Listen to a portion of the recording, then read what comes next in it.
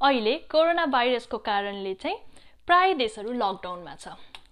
लकडाउनको कारणले इन्टरनेशनल फ्लाइटहरू पनि कति देशमा बन्द भएको छ। इन्टरनेशनल फ्लाइट मात्रै नभएर यसले डोमेस्टिक फ्लाइटलाई पनि एकदमै असर पारेको छ। तर कुनै कुनै यस्ता देशहरू छन् जुनमा चाहिँ डोमेस्टिक फ्लाइटहरू चलेका छन्, तर एकदमै थोरै मात्रामा, एकदमै कम चलेको बेलामा पनि हामीले अहिले एउटा एकदमै दुःखद न्युज सुनिसकेको छौँ, जुन चाहिँ पाकिस्तान एयरवेजको प्लेन चाहिँ क्र्यास भएको छ। के कारणले भनेर चाहिँ रिसर्च गर्न बाँकी नै छ, तर न्युजहरूमा चाहिँ कुनै न्युजले चाहिँ तल जुन ल्यान्डिङ गर्ने बेलामा तलको जुन पाङ्ग्रा हुन्छ नि, त्यो पाङ्ग्रा ननिस्केर क्र्यास भएको भनेर न्युज आएको छ भने कति न्युजहरूले चाहिँ इन्जिनबाट धुवाँ आएर, र अर्को न्युजले चाहिँ यो वेट एन्ड ब्यालेन्सको कारणले चाहिँ यो प्लेन क्र्यास भएको भनेर पनि न्युज आएको छ। अब वेट एन्ड ब्यालेन्सको बारेमा चाहिँ म तपाईहरुसँग मैले जानेको केही कुराहरू आज शेयर गर्छु। यो प्लेन आकाशमा उड्ने कुरा हो।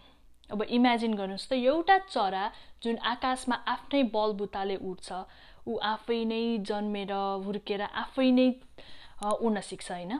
उसको एउटा विङ्समा अलिकति केही असर भयो भने उसमा ब्यालेन्स हुँदैन। ब्यालेन्स नहुने बित्तिकै उ लड्छ, घाइते हुन्छ।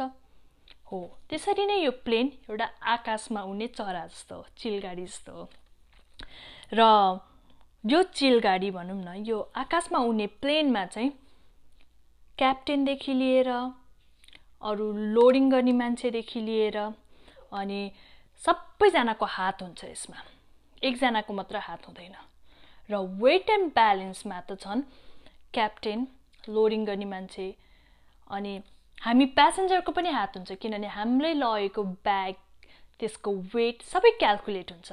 र वेट एन्ड ब्यालेन्समा चाहिँ के क्याल्कुलेट हुन्छ भन्दाखेरि यो खाली प्लेन जसमा चाहिँ कुनै फ्युल हुँदैन, मान्छे हुँदैन, ब्याग हुँदैन, यो खाली प्लेन प्लस हामी प्यासेन्जर जो भित्र बसेका प्यासेन्जर हुन्छ उनीहरूको वेट, अनि हामीले लगेको ब्यागको वेट, र त्यसै गरेर फ्युलको वेट, त्यो सबै क्याल्कुलेट गरेर म्याथ गरेर चाहिँ वेट एन्ड ब्यालेन्सको हिसाब गरिन्छ।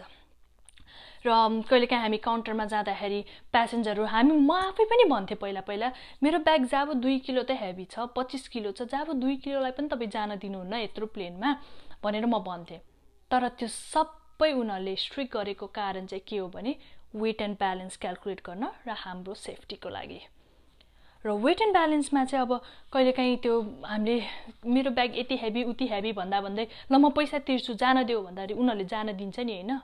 अब त्यो चाहिँ वेट एन्ड ब्यालेन्सको कुरा कसरी आयो भनेर सोध्नुहुन्छ भने के हुन्छ भने त्यो 23 किलोको ठाउँमा सिस्टममा 25 किलो राखिन्छ। 25 किलो राख्ने बित्तिकै यो सबै चाहिँ सिस्टमले हेरिरहेको हुन्छ। यो सिस्टमले चाहिँ वेट एन्ड ब्यालेन्स जसले अपरेसनको मान्छेले चाहिँ हिसाब गरिरहेको हुन्छ, उनले चाहिँ त्यहाँ देख्छ 25 किलो, त्यो अनुसार कार्गो घटाउने हो कि त्यो अनुसार फ्युल बढाउने हो कि, त्यो सबै म्याथ क्याल्कुलेसन गर्छ। त्यही भएर वेट एन्ड ब्यालेन्सको चाहिँ रोल एकदमै ठुलो हुन्छ यो प्लेनको बेलामा। जब उडेदेखि ल्यान्ड नगरेसम्म वेट एन्ड ब्यालेन्सले चाहिँ धेरै ठुलो रोल खेल्छ। वेट एन्ड ब्यालेन्स चाहिँ सबै त्यो पेपरमा हुन्छ, त्यो पेपर चाहिँ क्याप्टेनले साइन गर्नुहुन्छ। जबसम्म क्याप्टेनले साइन गरिदैन तबसम्म त्यो प्लेन उड्दैन। त्यो चाहिँ सानो इन्फर्मेसन हो तपाईको लागि। अनि अर्को चाहिँ यो कुरा चाहिँ किन इम्पोर्टेन्ट छ भन्दाखेरि वेट एन्ड ब्यालेन्सकै कारणले चाहिँ अब कहिलेकाहीँ प्लेनभित्र छिरिसकेपछि हामीले देख्छौँ नि पछाडि सिटहरू खाली हुन्छ, हामीले क्याबिन क्रूलाई भन्छौँ मलाई पछाडिको सिटमा लगेर राखिदिनु न, अनि उनीहरूले के भन्छ अहिले हैन जब फ्लाइट उड्छ अनि त्यसपछि तपाईँ पछाडि गएर बस्न सक्नुहुन्छ। किन भन्दाखेरि वेट एन्ड ब्यालेन्सको कारणले।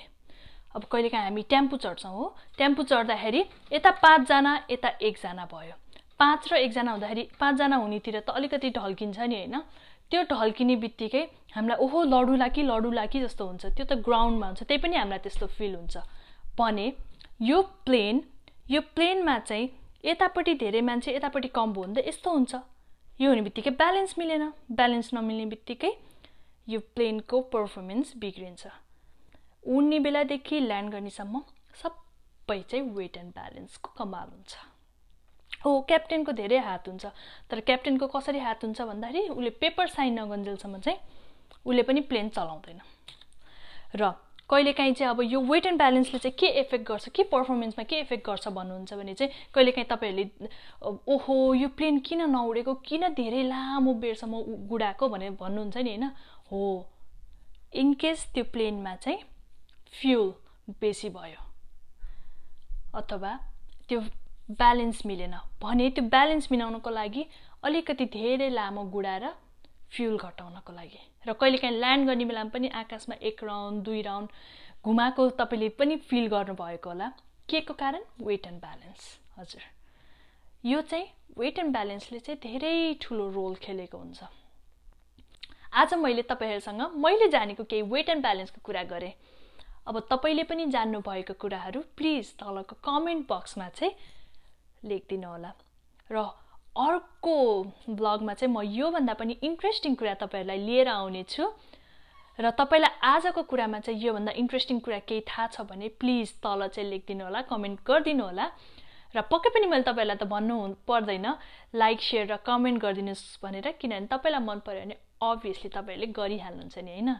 थ्याङ्क यू एन्ड नमस्ते।